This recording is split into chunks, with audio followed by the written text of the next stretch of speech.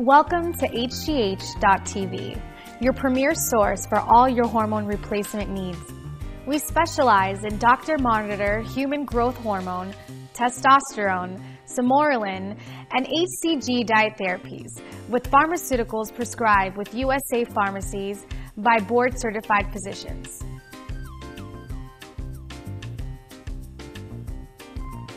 A safe and responsible choice in regaining youth and vitality back in your life with hormone replacement therapy. Up next, we have some helpful information and tips for your hormone replacement therapy. What we have here is a great supplement to any hormone replacement program. B12 injections are a popular and effective way to support immune and energy. So let's review everything you'll need to get started for a safe and effective B12 vitamin intramuscular or subcutaneous injection program. We have a 25 gauge 1-inch needle pin, 3 ml syringe tube, 30 ml vial of B12, alcohol swab, and insulin syringe needles. You are going to need plenty of these over the next months, on average 2 to 3 needles per week, depending on the recommended prescribed dosage and protocol. Check with your clinic or physician.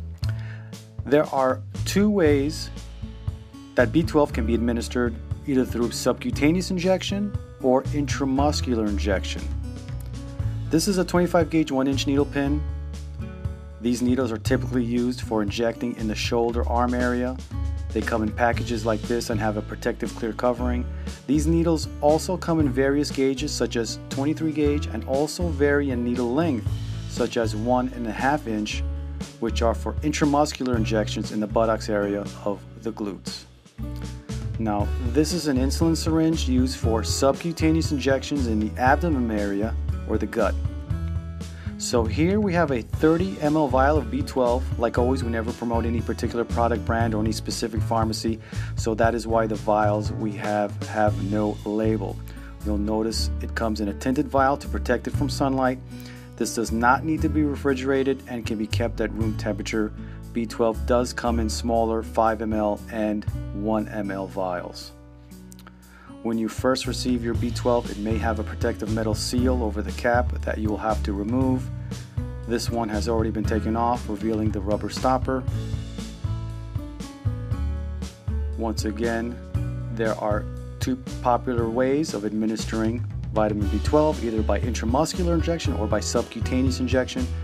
Now we can go into detail with intramuscular injections. Let's grab and open the 25 gauge 1-inch needle pin. Look for the corners for the tab that will open the package. Here you have the protected needle pin. Make sure that the package is unopened and sealed. If not, discard.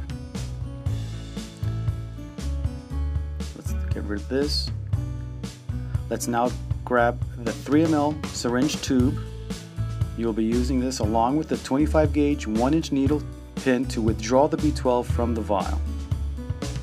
Look for the corners of the tab that will open the package. Once again, pull out the tube. Here, also make sure that the package is unopened and sealed. If not, discard. Throw out the empty wrapper. You can see that this is a marked tube that goes up to 3 mLs. Some come in 5 mLs and even 10 mLs.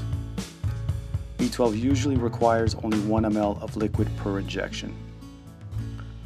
So now let's screw on the 25 gauge 1-inch needle pin. The needle should screw on or off very easily, just gently tighten.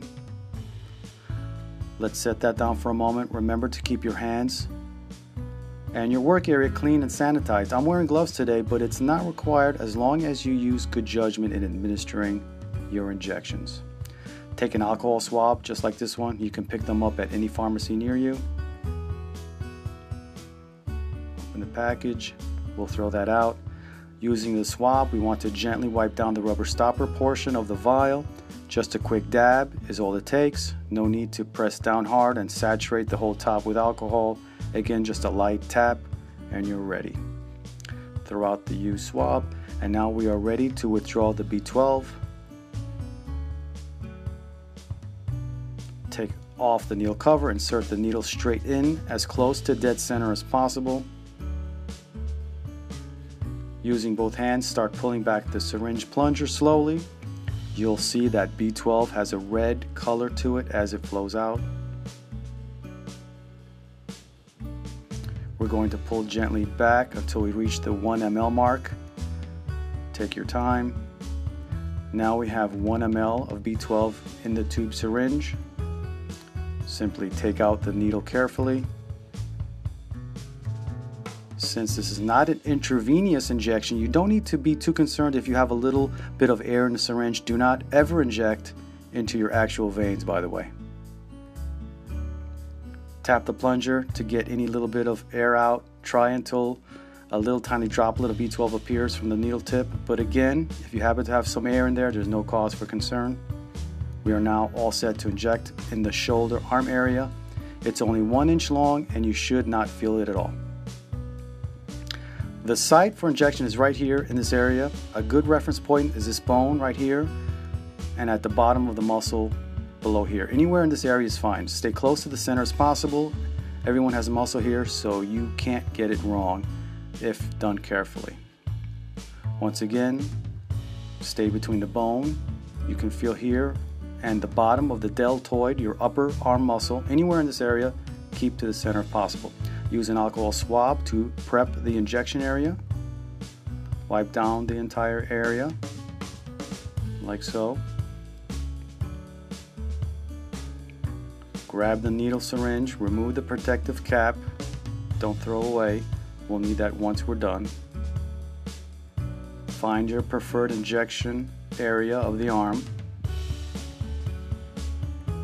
Aim and inject the needle straight into the skin at a 90-degree angle if possible. Avoid a 45-degree angle in either direction. Straight in as possible. Once you're done injecting, place the protective cover back on the needle. Now after you're done, simply throw out the syringe tube and needle into a sharps container or other biohazard collector. Here is your insulin syringe you are going to need for the B12 subcutaneous injection. Once again, we want to dab an alcohol swab on the rubber stopper of the vial. You want to make sure everything you touch is sanitized. Work with clean hands. Remove the orange cap. You'll notice it is a very small and thin needle. Take off the end cap as well. That comes off easily. Aim as close to dead center of the rubber top as possible at a 90-degree angle if possible. Use both hands and withdraw the B12. Today we're only going up to the 30 mark, which is also 3 IUs. Carefully remove the needle without bending it. Notice again, we only withdrew up to the 30 unit mark on an insulin syringe. It's recommended you don't inject as much subcutaneously as you would with an intramuscular injection. That amount of 1 ml would fill this entire syringe. 1 full ml will last for a week. Doing it this way, you'll need an injection every 2 to 3 days. Check with your clinic or doctor for what is best for you. Now you would grab a pinch full of belly fat around your stomach area. Stay about 1 inch away from your belly button in every direction. Gently squeeze a bit of fat. You want to inject at a 45-degree angle if possible. Avoid going straight in. Do not poke deep into your skin. Go just enough for the needle to break the skin. After you inject, carefully place the cap back on, discard responsibly, throw out any trash you may have away from children and so on. And what we end up with is a great way to enhance your HRT program by incorporating B12 vitamin injections. You can expect to have more energy and a stronger immune system. We hope you enjoyed our segment. For more information, contact one of our representatives here at hgh.tv. And remember, this instructional video is not intended to replace the advice and direction of your current healthcare provider. This video presentation is about health issues, but it is not medical advice. If you're seeking specific medical advice or assistance, you should contact your personal physician. Also, the material discussed in this presentation is not intended to present the only or necessarily the best method and procedure, but rather presents the opinion of our experts. You can look forward to more informative videos right here on hgh.tv, your hormone replacement specialist. Glad you can join us. We look forward to having you back here real soon. Bye for now.